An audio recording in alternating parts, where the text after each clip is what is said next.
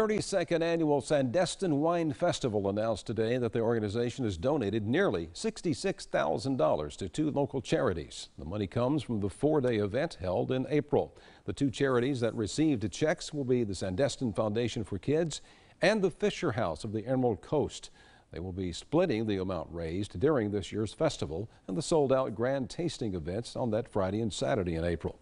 Next year's Sandestin Wine Festival is scheduled for April 11th through the 14th.